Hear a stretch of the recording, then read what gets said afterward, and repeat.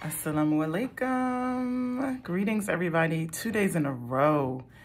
Man, another video I'm sharing because I'm so inspired right now. Like I said before, whenever I'm inspired, I'm just going to come and share because I truly believe that Allah subhanahu wa ta'ala uses all of us to be a benefit and an aid to others. So I have been a speaker for a large part of my life and a teacher.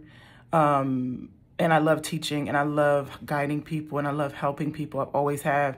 And so whenever I get like a little, whenever I feel inspired, I'm like, okay, I gotta share it. So this video is gonna be about the power of Istakarah.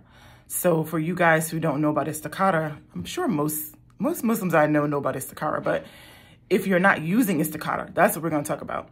So Istakarah is a prayer, a dua that you make whenever you need to make a decision about anything and everything.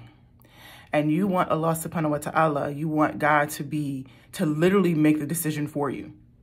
And what I've come to understand is his guidance is the ultimate guidance.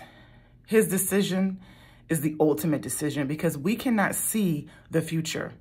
We cannot see the insides of people. We can't see the character when we first meet people. We don't know people's backgrounds. People can tell us anything, right?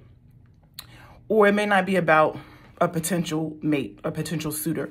It could be about a potential job that you want to make Istakarah about because you don't know if that job or that business or that home or anything that is a major decision, even a minor decision. I find that I'm starting to make Istakarah about everything. And I ask God to literally steer my life, like steer the will for me. Keep me on the Sirat al-Mustaqim, the straight path, and you make all the decisions for me.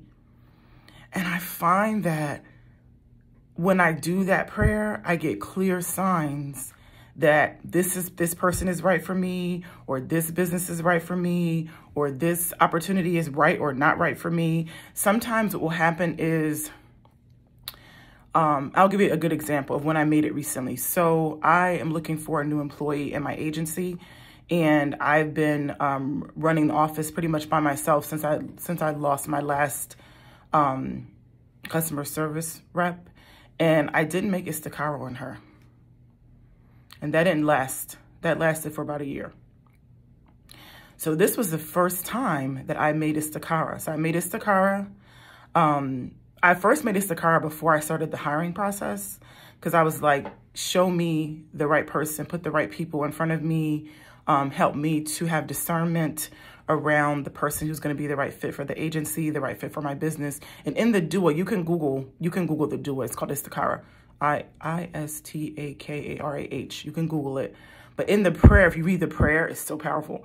The prayer is like, oh Allah, if this is best for me in regards to my religion, this life, the dunya, the next life, the akhirah, like bring it to me, like bring it closer to me or take it away from me. And then make me okay about it. And then bring me what's best for me. It's like, I'm paraphrasing, but that's what the prayer is. So before I started the hiring process, I made Istakarah. And then I thought, I'm going to make Istakarah about every single person I interview. That's what I thought. So I had probably like 7 or 8 different interviews set up. How about the first 3 interviews, the people didn't show up? So it was like, God was literally like, nope, we're clearing them off the slate. Like they're not even in consideration. Then I had like, 3? Then like 3 other interviews I did. I made Istakarah about each person. I kind of felt that it wasn't a right fit, but I made Istakarah anyway. And then I was able to I feel like I got my signs, like look for the signs, ask for clear signs. I got my signs that those weren't the right people. So this last interview that I had recently, I did Istakarah on, and I feel like I got a clear sign that this person is the one.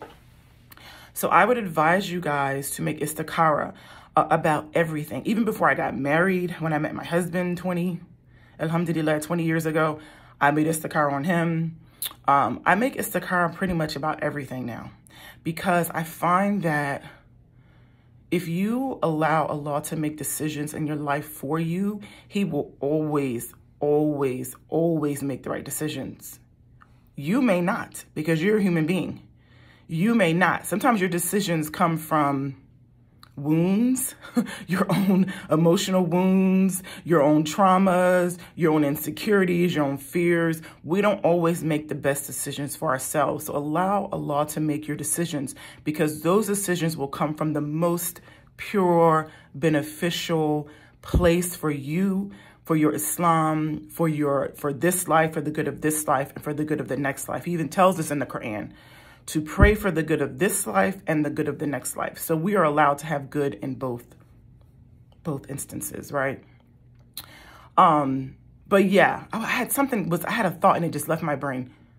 I wanted to come back. It left.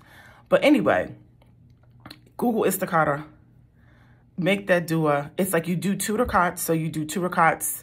Like if you would do Fajr, you do 2 rakats. And then after you do your rakats, you make the dua. And this dua is so powerful. And then ask for clear signs. Like ask God to give me clear signs so I can see beyond what I can see right now about this particular decision.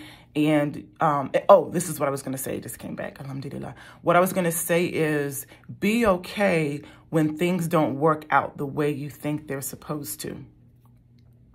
Because in your mind, in your heart, in your head, you think this person is the right person for me, or this job is the right job for me, or I feel this house, this is the house I want. This is it, you know, or this is the car I want. This is it. But Allah knows best. So if you've made a istikarah about something and it doesn't work out, it is best for you. And the caveat is, and what is better for you is on the way. And you have to have patience. You know, we're taught in Islam a lot about sabr, patience. You have to have patience for what is good for you as it's coming, right? You have to submit to whatever the decree is, because you don't know what's best for you.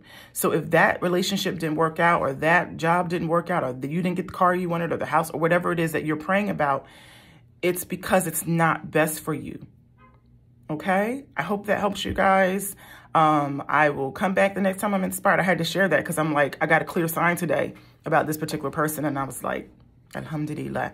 So again, Istakarah is always, that prayer has always come through for me. That prayer has always blessed me with good, or taken things from me that I didn't need, that I thought I needed, or I thought I wanted, but weren't best for me. So trust in the prayer, trust in Allah.